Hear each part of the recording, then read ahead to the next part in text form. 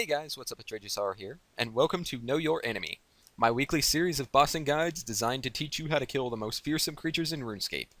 In this week's episode, we'll be covering the fearsome Queen Black Dragon using the magic attack style. Always keep in mind, regardless of the boss you fight, death is always a possibility, and you should always have an escape plan if you are not experienced. Let's move on to a bit more information about the Queen Black Dragon. Knowing your enemy is half the battle when killing a boss in RuneScape. Down below you'll see a list of information regarding the Queen Black Dragon, including combat level, life points, attack styles, weakness, and even max hits for most of her attacks. Make sure you familiarize yourself with this information, and pause the video if need be, then continue.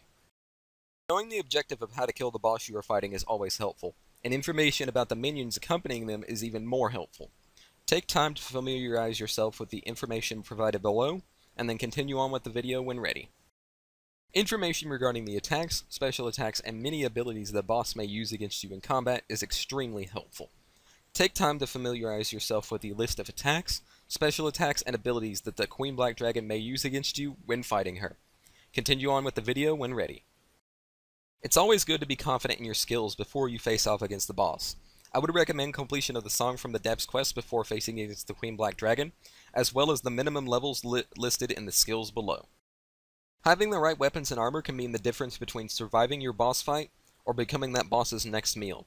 Take time to familiarize yourself with the list of weapons and armor below that you can use when killing the Queen Black Dragon. Always remember to use the best weapons and armor that you can afford or that are available to you. At the end of the day, the loot is the most important part from killing a boss. On screen now you'll see a list of possible rewards and loot that you can get from killing the Queen Black Dragon. Now that we've taken care of the basics, let's move on to some possible combat bars, setups, and inventories that you can take when killing the Queen Black Dragon with magic. If you prefer the lightning fast attacks of a wand and offhand mage weapon, then this setup is definitely for you. Always remember to up or downgrade items as you see fit if you are unable to afford them or do not have the level requirements for them. Here's a combat bar for this setup. If you prefer the power and accuracy of a staff, then this setup is definitely for you. Always remember to up and downgrade items accordingly. Here's a combat bar for this setup, guys. For those of you that find comfort in using a wand plus a shield, this setup is for you. Remember to upgrade and downgrade accordingly to what you have and do not have. And here's the combat bar for this setup. Once you are geared up and ready to go, it's time to head off to the Queen Black Dragon. The simple and easiest way to get there is going to be through the home teleport spell. Simply select the home teleport spell, and then teleport to Port Sarim. It's going to take a little bit for the spell to load up, so just be patient.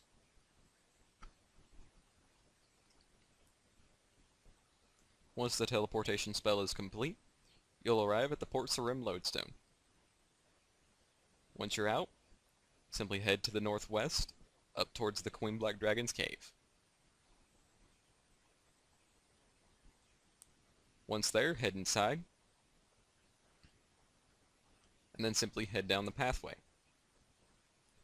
I rather actually like this dungeon quite a bit, just because of the design.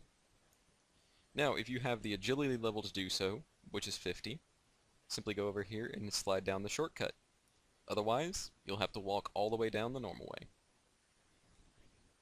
Once down here, just make your way over to the summoning portal, and you're here. Once you arrive at the Queen's portal, you want to make sure you're prepared for the battle ahead. Make sure that you have your quick curses set to protect item, protect from range, and torment. Soul Split works good as well. However, if you don't have any of the curses, Rigor and Protect from Range will do you just as much good as it will with curses. Once you're ready, head inside the summoning portal, and then immediately move down here next to the first artifact. Drink your stat restoring potions, drink your overload, and drink your super anti-fire or anti-fire that you brought with you. Then, wait for the Queen to be ready to be attacked. Once she's ready to attack, unleash hell. Start using as many of your abilities as possible.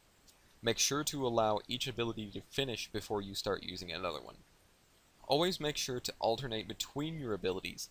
That way, you always have an ability to use. Now, throughout the fight, the Queen Black Dragon will be throwing her various different attacks at you, such as the firewalls, souls, and everything like that. So always be prepared for that.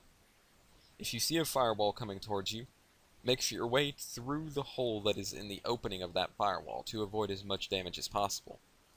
Now, with as much damage as you're dealing to her, if you were using Soul Split, you might not actually need to move from that firewall.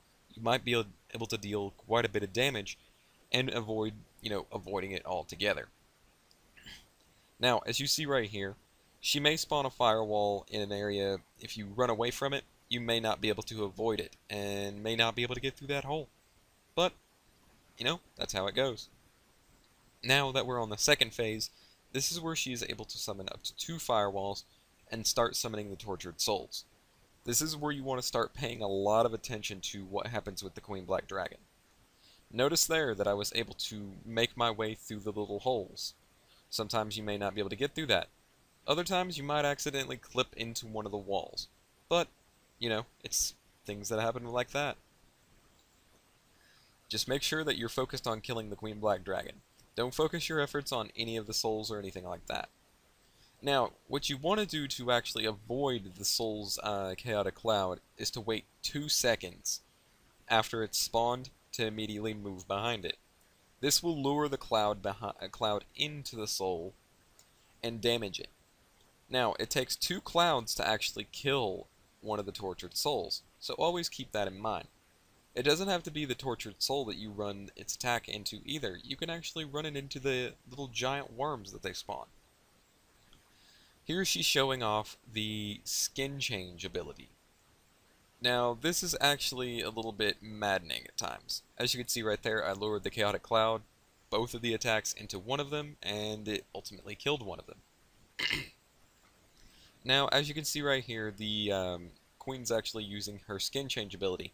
She's actually changed to the worst one possible for us in this situation. Since we're using magic, we want her to change to the other crystal form instead of changing into this form. This is actually bad. But we can power through that since we have very strong abilities. Now, at times, the souls will randomly teleport towards you, and you might not be able to avoid the attacks altogether. Which is why we bring food. We can avoid that damage quite easily, so no need to worry.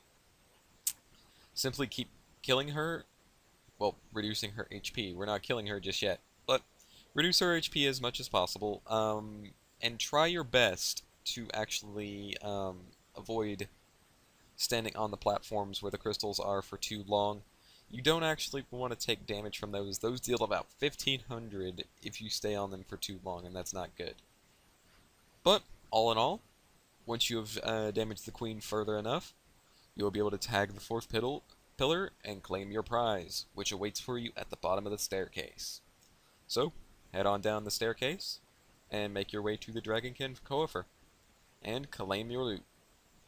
But, I hope you guys found this video very informative. If you did, then feel free to leave a like rating. And if you're new around here, and you haven't subscribed yet, please consider doing so. I will be putting out bossing guides every week from now on. And, guys, feel free to leave your feedback, and even suggest the next bossing guide.